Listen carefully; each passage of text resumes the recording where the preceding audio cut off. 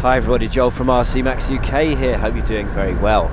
Now in this video, a common question that comes up, and always has really, since I've been involved with RC, is what is better, or what is the pros and cons of nitro versus electric? Now here you can see two Mugen MBX6s here. They're both mine. I've got one electric, which is this one, which is the Eco, and one nitro, which is this one, which is just the Mugen MBX6. Now, both these aren't totally up-to-date buggies. They're a good few years old now, but they're both very, very, very good. Nitro has its pros, and electric has its pros, and they both also have their cons, in my opinion. And I don't think you can say that either is necessarily better than the other. And just really this footage here, just wanted to point out, I mean, just watching them, listening to them and looking at the cars, which one looks more exciting to you?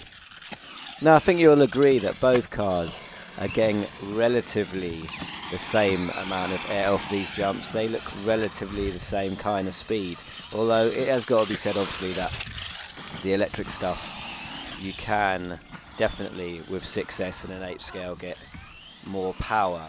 Now the Eco here is running 4S, not 6S. 4S is plenty though, as I'm sure you'll agree by looking at the car.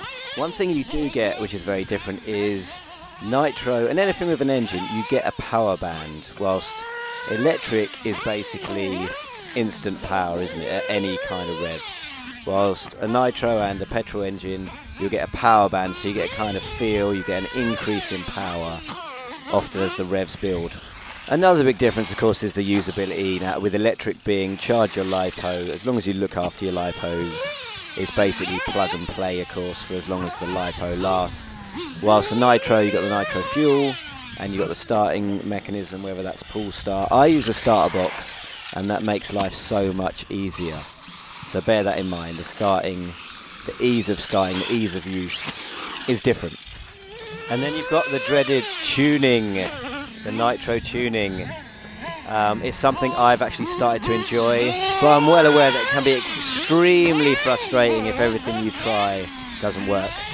And then looking at the nitro here, this has not got a good tune, because I hadn't used it for about 2 years. And it's still getting plenty of air, plenty of power, and it could definitely have a bit more if it was tuned a bit better. So, you know, the one thing I definitely feel myself is that having an engine definitely increases the kind of fun factor, gives you that little bit of enjoyment, that little bit extra, the smoke, the sound, and all that side of things, and the feel as well that you get with a real engine compared to the fairly dull, possibly lack of sound that you get now with the electric. Now don't get me wrong, I love the electric buggy here. This is probably my favourite, well, it's one of my favourite electric cars actually, because it's so good. It handles so well, it jumps so well, it's just brilliant. But I just wanted to kind of throw that out there. Don't give nitro a miss. Don't brush it off and just say nitro's no good, because maybe it's a little bit fiddly to use and start. If you've got the right equipment, you go about it methodically, and you learn a bit about the nitro engines and how they work and the tune of them, you can definitely use them fairly easily. You might even find you enjoy it. Catch you in the next one, guys.